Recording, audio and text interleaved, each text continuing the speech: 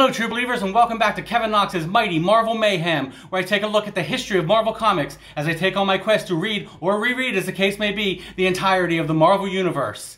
It's all right here at Kevin Knox's Mighty Marvel Mayhem with your host, that's me, Kevin Knox. Now let's get rolling. Hello and welcome to a very special episode of Kevin Knox's Mighty Marvel Mayhem. That's right, this episode is a lean, mean, green fighting machine. That's right, it's 100% Hulk, all the time. Well, at least for the next 9 minutes or so. So let's get started. Now, a few episodes back, we took a look at Hulk issue number 1. Let's go over that just quickly. I mean, you probably know the origin. Mild-mannered, brilliant scientist Bruce Banner is doing experiments with radiation and gamma rays. And stupid teenage idiot Rick Jones gets in the way. Well, Bruce Banner has to save him, pushes him out of the way, but then is bombarded by gamma rays and becomes the Incredible Hulk. Now, with other superheroes, like when the Fantastic Four were bombarded by cosmic rays, they became superheroes. When Thor clicked his walking stick on the ground and became the god of thunder, he was a superhero. When Hank Pym shrunk down and became Ant-Man, he became a superhero.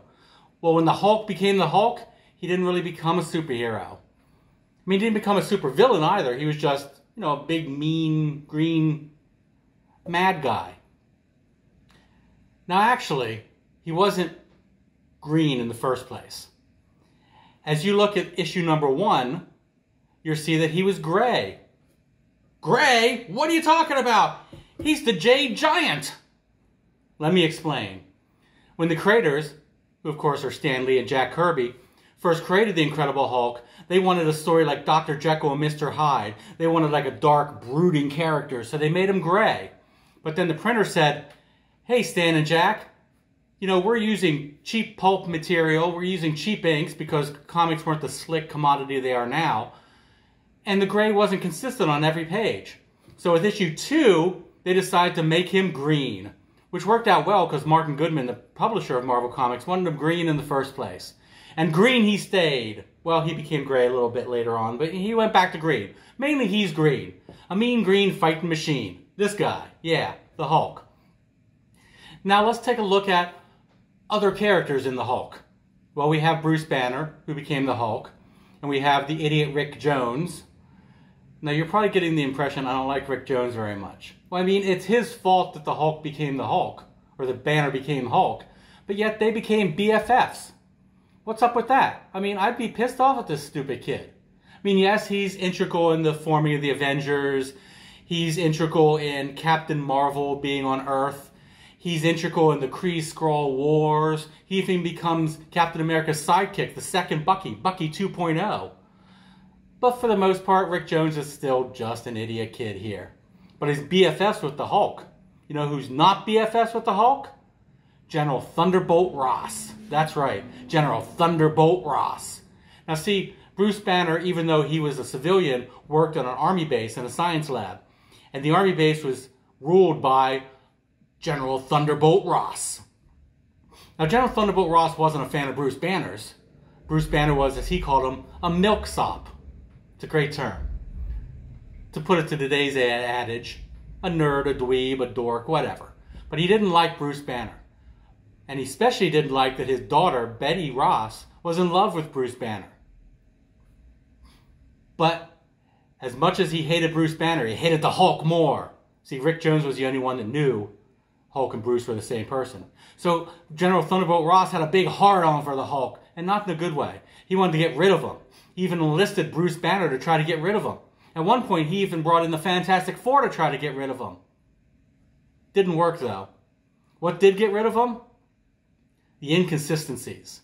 See, not just from going from gray to green, but at first it wasn't the Hulk got mad, Hulk smash. No, the Hulk became the Hulk whenever the sun went down. The sun went back up, he became Bruce Banner again. Then in issue 2, or actually issue 3, one of those issues, they kind of blend in these early issues here.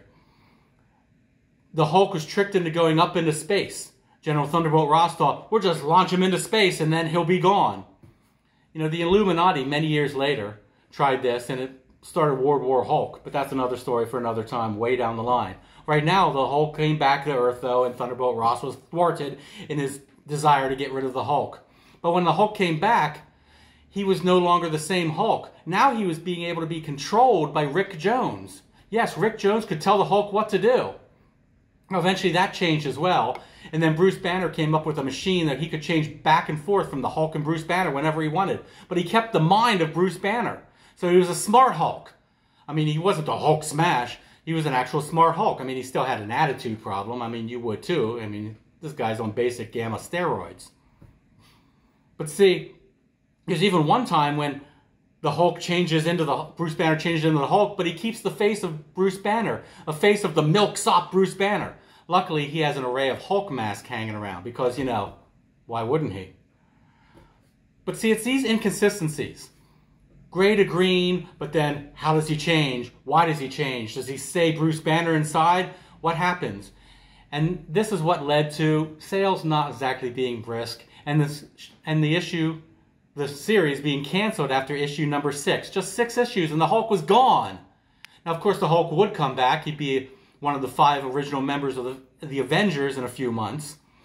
And even after leaving that, he would take over the headlining gig in Tales to Astonish before that title was changed with issue 102 to The Incredible Hulk. So the Hulk would be back and the Hulk would smash a lot more stuff as we move on. As for the other characters, well, I told you what happens with Rick Jones. What about General Thunderbolt Ross and Betty Ross? Well, spoiler alert, they may become Hulks of their own later on. A different hued Hulk, but still Hulks. So that's the story of the Incredible Hulk in his first 6-issue series. The Mean Green Fighting Machine. I'd like to thank you for watching this episode. And if you liked it, give it the old thumbs up. And what did you think? Scroll down to the comments and let me know what you think. And as always, if you don't already subscribe to Kevin Knox's Mighty Marvel Mayhem, this is a good time to do it. Click on that subscribe button. You know you want to. Well, for now, that's it, gang. Hulk smash. See you in the funny pages.